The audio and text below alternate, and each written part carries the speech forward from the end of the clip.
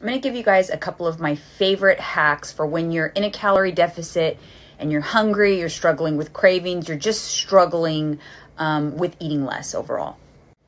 Number one is taking advantage of a fiber supplement. Now, we all know as women, we're supposed to be getting 25 grams of fiber a day, but you can be strategic with how you take your fiber to help you with your hunger. So if you take a scoop of something like a Physillium husk powder, and I'll pop it up on the screen, the one that I use, in some water, and drink that, maybe like 20 to 30 minutes before a meal, it's going to help slow down the gastric emptying of your meal. It's going to help keep you satisfied longer, and it's great for digestion.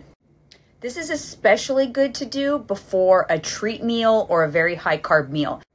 And number two, hopefully we all know that we should be having protein in every meal. So the tip is, if you are sitting down to eat your meal, consume your protein first. This is going to help with satiety, and it's going to prevent you from overeating, because you're less likely to overeat if you consume all of your protein first and then go for the sides, then go for the bread or the rice or the mashed potatoes, whatever it may be. Give those two things a try. Let me know what you think. And if you want more tips like this, make sure you follow my account.